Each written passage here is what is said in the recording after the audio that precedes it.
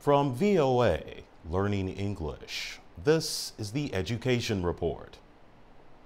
In 1965, Betty Azar was teaching her first English as a second language class at the University of Iowa. A student from the Middle East asked Ms. Azar, "Why can't I put a in front of water?" As in, I drank a water.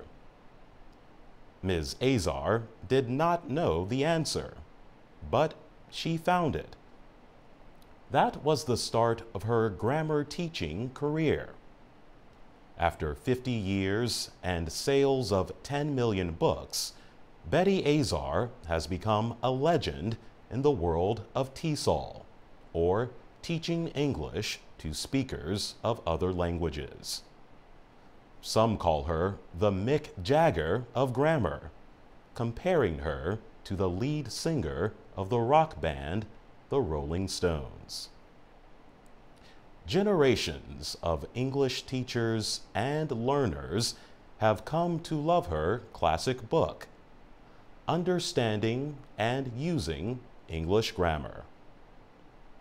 The Blue Grammar Guide can be found in language schools throughout the world. No American has sold more grammar books than Ms. Azar. She started her career teaching writing to college students.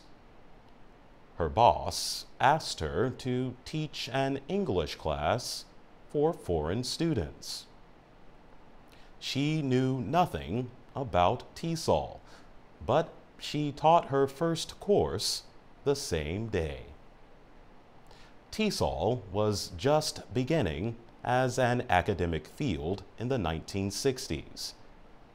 There were few study materials available. She started writing for her classes, and that became the basis of a book. A publisher asked her to write a book. Understanding and Using English Grammar was first published in 1981. It was a major success.